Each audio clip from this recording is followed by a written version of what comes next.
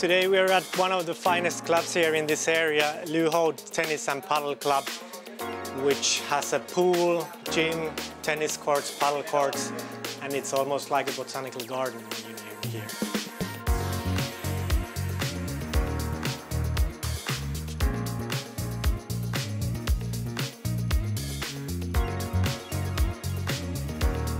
Even if it's a tennis and paddle club, their main business is organizing parties and weddings here.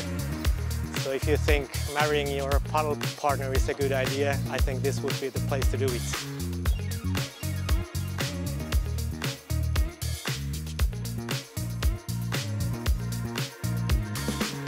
The club has 6 paddle courts and 3 tennis courts, I guess.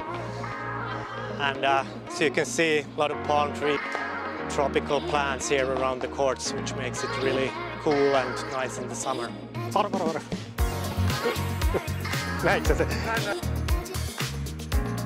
Lew Hoad was an Australian tennis player who won 4 Grand Slam titles in the singles in the 50s.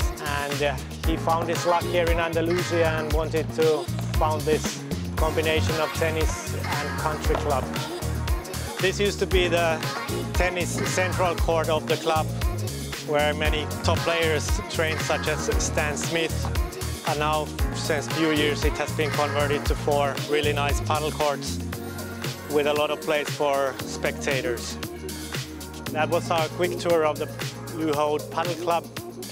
I heard a rumor this club is for sale. If you're interested, the price is 10 million.